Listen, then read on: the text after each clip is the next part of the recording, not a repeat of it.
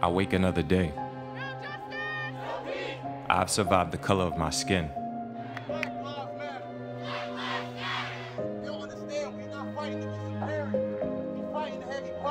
See, it's not quite light enough to reveal the innocence within.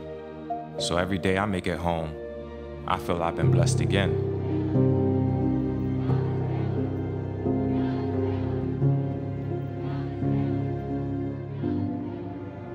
Brown and black pigments threaten my existence.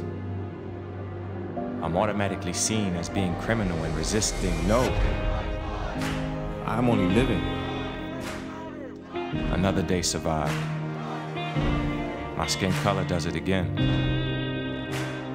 I've been stopped by the law. I fit the description. Officer, I'm a citizen. I haven't committed any crime. Yeah, well, someone said you did, and you look guilty in my eyes. I hear the way you talk. I see the clothes you're dressed in. Admit you broke the law. No, I am only living. My skin is not a threat.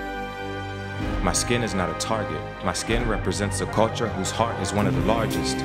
You disrespect my life because of a color when you see it, yet you celebrate black at the times you experience its spirit, expressed through the greatest artists and athletes this world's ever witnessed.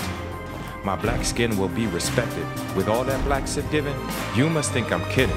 No, I am only living.